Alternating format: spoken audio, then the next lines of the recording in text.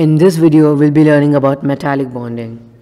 Metallic bonding is a bonding that occurs between positive metal ions and delocalized electrons. These are your metal ions and these are your small delocalized electrons. To understand this, let's start with the basics. We know that metals give away electrons to achieve an octet. Octet is 8 electrons. They want to have 8 electrons in their valence shell. That valence shell is their last shell, their outermost shell. When they have 8 electrons in the outermost shell, they are considered stable. Because when metals give away electrons, their ions have a positive charge.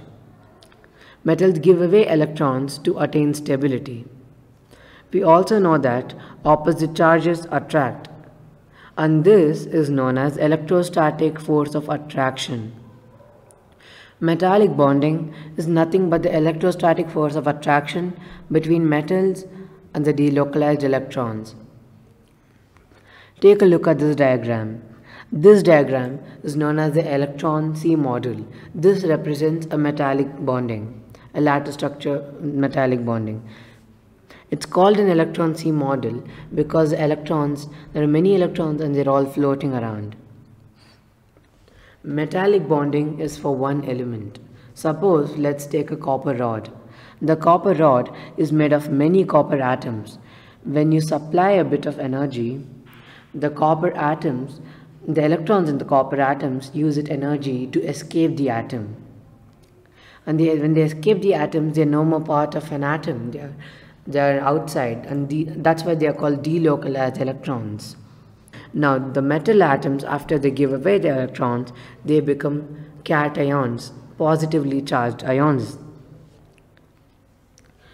The diagram above is the representation of this. There are so many copper ions and so many delocalized electrons in this structure. The electrons are able to freely move around and the ions are not. The ions are not able to move around because they are part of a lattice structure. The lattice structure is an arrangement of the metal ions and they're all held together by forces. So the ions can only vibrate but can't move around. But the electrons can freely move around. Since the electrons are attracted to the nearby ions because of the opposite forces, they move around them. And this attraction between the metal ions and the electrons is the metallic bonding. These electrons that are going around the ions are the delocalized electrons. The electrons over here won't move around a single ion. They are attracted to all the positive ions that are around them. So they are going to randomly move around based on the attraction.